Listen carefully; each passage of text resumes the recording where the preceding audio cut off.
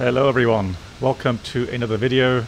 In this one we'll talk about the navigation display symbols of the FENIX A320. The navigation display is manipulated by the EFIS control panel, and on there you'll find different buttons and rotary selectors. And we'll start off with having a look at that rotary knob in the middle where you can select different modes for your Naf display. So there's 5 different modes, starting from the left side, the LS rose mode, so the eyeless rose mode. Above that is the rose VOR mode. Then further on we have the rose Naf mode, and then the arc mode, and last but not least, the so-called plan mode. When you select the rose LS mode, the following Naf display depiction will appear. And so it's a top-down HSI view, where in the middle you have the aircraft symbol, you have the localizer indication with the left and right deflection if you are not on the center.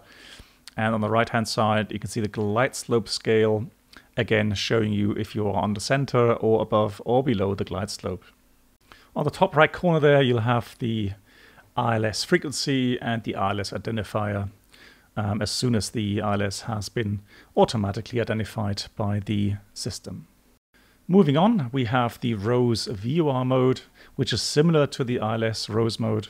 And again, it shows you the offset from a top-down view from the dialed-in VOR radial. In this case, we are more than 10 degrees right of track. And in the top right corner, you have the frequency and the selected course and the identifier showing up. Next, we have the rose Naf mode, and it's a 360 degrees all-round view, top-down, of your flight plan route that you have inserted into the MCDU. And the advantage of this mode is that it's not limiting to the top half of the display, but you get a complete 360 degree view around the aircraft. And you'll see the difference when we come to the next mode, the so-called arc mode, which shows the same flight plan information, however limited to the forward 90 degree left and right sector. And you can see that the aircraft symbol has actually moved from the center position down towards the bottom of the display. The last mode is the so-called plan mode, which is actually referenced to north. And this helps you to scroll through the flight plan and check the whole routing that you have inserted into the MCDU. Right, so here we are in the FENIX A320, and you can see I've just selected the ILS rose mode. This mode is actually not used that often. I mean, it's more raw data mode if the map mode has failed for some reason. But since you get the localizer and glide slope indication also on the primary flight display, this mode is not really necessary. The same holds true for the VOR rose mode, which is a traditional HSI mode really. And since you get the raw data indications of your selected VOR or ADF needles, also on your Naf rose mode or arc mode, the VOR rose mode has become somewhat obsolete. Anyhow, this video is on the topic of the Naf display symbols, which we shall cover now. Let's start from the top left corner, clockwise around the screen. So there we have GS standing for ground speed, and here the value is 494 knots. And to the right of that we have TAS, that stands for true airspeed, and that's the speed of the aircraft relative to the air that it's flying through. And the value is 435 knots. And so if you look at the wind component, which is below the ground speed, and that is derived from the ADIRS, which stands for Air Data Inertial Reference System. The value is 357 degrees with 63 knots. However, you have to realize that this value is referenced to true north. However, the wind arrow is actually based on magnetic north, and it will appear when the velocity is more than 2 knots. So now the composition between true airspeed and ground speed actually makes sense, simply because the true airspeed is 435 knots that the aircraft is traveling through the surrounding air. And on top of that, you add the tailwind component in this case, giving you then a speed above the ground of 494 knots. If we actually had about 60 knots headwind component with a true airspeed of 435 knots, then of course your ground speed would be around 375 knots, so a lot slower. Now, I've already mentioned that the wind is referenced to true north. However, be aware that the compass rose that you see in these modes is actually referenced to magnetic north. Unless the aircraft is north of 70 degrees north or south of 60 degrees south. Should that be the case, then the compass rose is actually referenced to true north. The yellow aircraft symbol that you see here on the Naf display is pointing directly up and coincides with the yellow line that you see on the compass rose, and that is actually called the lubber line. So the aircraft heading is 196 degrees magnetic. Moving back up to the display, we can see the message which shows which approach is inserted into the MCDU. And that message will show up when the flight phase is either descent, approach, or go around, or the FMS phase is in cruise along the track distance to destination with less than 250 nautical miles. Moving now to the top right corner of the display, we typically have the information regarding the waypoint that the aircraft is flying to, which is also called the to waypoint, in this case VSUP. The magnetic track direction to that waypoint is 193 degrees, which you can also see on the compass rose showing up as a green diamond. Now, if you're wondering, the diamond is a little bit to the left of the center, so left of the pointing nose of the aircraft, and that is because of the wind, which is blowing a little bit right to left here. And that of course means that the aircraft is drifting a little bit left. And in this view, it makes sense. The aircraft is using a wind correction angle to stay on that flight planned route. Coming back to the top right corner here, we can see that the distance from the current aircraft position to the waypoint is 17.4 nautical miles. And the expected time to be over that waypoint is 20:06 Zulu. Let's come back to the full view here, and on the center you can see the circles, these so-called distance circles. And so since we're on a 40-mile range right now, each of these circles is 10 nautical miles. On the bottom left and bottom right corner, we can see the nav8 information, VOR1 being on the left side, VOR2 being on the right-hand side. If you have actually selected an ADF on the EFIS control panel, then of course the needles would show a green ADF needle. If the VOR receives a DME information, that'll be shown below the identifier, here in this case 2.7 nautical miles. And if you actually tuned a VOR manually, you'll find a little M showing up next to the identifier. If the VOR was tuned automatically, then there would be no letter visible in the screen. Okay, so now let's have a look at a couple of symbols, arrows, pointers, circles, which could show up on a normal flight here on the Naf display. And the first arrow I want to talk about is this one here. It has a little leg which goes up and then the pointy arrow. And this simply means that it's a position where the aircraft will level off at the FCU selected altitude. Now, it's in cyan color because that means it is armed just like alt blue. Should the arrow be magenta, then that would mean that the aircraft is not going to level off at the FCU selected altitude, but at the altitude which is constrained in the MCDU flight plan. Next, you may see either of these two arrows. It means that it's a position where the aircraft will continue the climb. If it's in cyan, it means it'll start pretty much automatically because the climb mode is armed. If the arrow is white, it means it's a position where the aircraft would like to climb. However, the climb mode is not armed, so it will not activate automatically, and you have to select the climb mode manually. Next, you may find a circle on the flight plan with boxed ETP, and that simply means it's the equitime point.